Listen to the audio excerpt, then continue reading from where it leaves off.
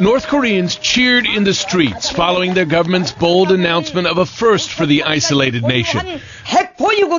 A successful test of a hydrogen bomb, many times more powerful than the atomic bombs Pyongyang has already developed. This man telling a reporter his heart is happy and he wants to dance. Pyongyang released photos of North Korean leader Kim Jong-un signing the order for the test, while international monitors work to determine the exact power of the blast. Signals were detected on numerous seismic stations, and these signals were immediately made available to all of our member states.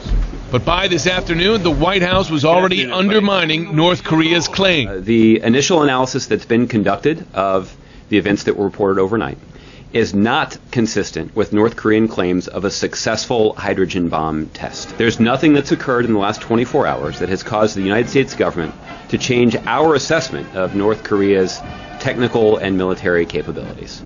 Still, the detonation at an underground facility is the fourth by North Korea since 2006, all in gross violation of international law and prior nuclear agreements with the West. Most nuclear analysts share the administration's doubt that North Korea has developed an H-bomb. However, some are concerned that Pyongyang appears to be making worrisome progress in its nuclear program, including the possibility of advancements in building a device small enough to deploy on a missile. And North Korea has developed a missile capable of reaching as far as the west coast of the U.S. If you can add a little hydrogen isotope to your basic atomic bomb, you can have less material in it, make it smaller, and this would help North Korea fit it on the warhead of a missile. That's what they're going for. It doesn't look like they got there.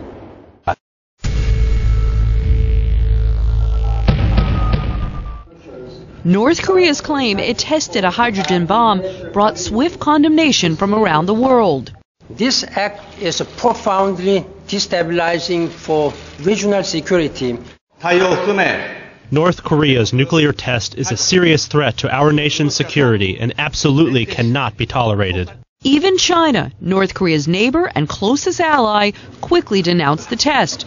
After downplaying the nuclear threat for years, growing concern in Beijing over the program under North Korea's erratic and unpredictable leader. U.S. officials hope North Korea's largest benefactor will finally put the squeeze on Kim Jong-un and wants the UN Security Council to impose tough new sanctions. What we do want to see is a strong international response to this latest provocation and unanimity in the international community about raising the stakes further on the regime. But decades of sanctions have failed to curb the nuclear ambitions of 3 generations of North Korean leaders. President Clinton's 1994 agreed framework backfired and gave the North diplomatic cover to build a nuclear weapon. President Bush came close to a deal where Pyongyang would trade its nukes for aid and a peace treaty, but it didn't happen. President Obama came to office promising not to overreact to North Korea's nuclear antics, continuing sanctions until Pyongyang agreed to negotiate an end to its program. Instead, the U.S. focused on a nuclear deal with Iran, a more willing partner. In April, Iran agreed to robust curbs on its program. Meanwhile, 3 of North Korea's 4 nuclear tests have been launched since Obama took office. Critics label Obama's so-called strategic patience a recipe for diplomatic failure. Some new diplomatic policy options need to be put on the table. And my view is that a deal like Iran, similar, like we had before in the Bush administration, in exchange for food, fuel, lifting of some sanctions, they curbed their nuclear weapons. But U.S. officials say the North Korean regime has shown no sign it is ready to talk. And that's why, Wolf, it's unclear what it would take to bring them to the table. For starters, the North has demanded to be officially recognized as a nuclear state. Today, the White House and State Department reaffirmed they will not and do not accept North Korea as a nuclear power, Wolf.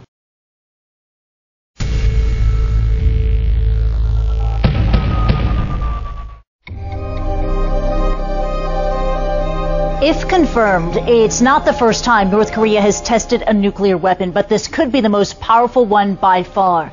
3 previous tests, all clustered within a few kilometers of each other between 2006 and 2013, were of atomic bombs, or A-bombs, and we know how strong they are. This is what U.S. forces dropped on Hiroshima and Nagasaki in 1945.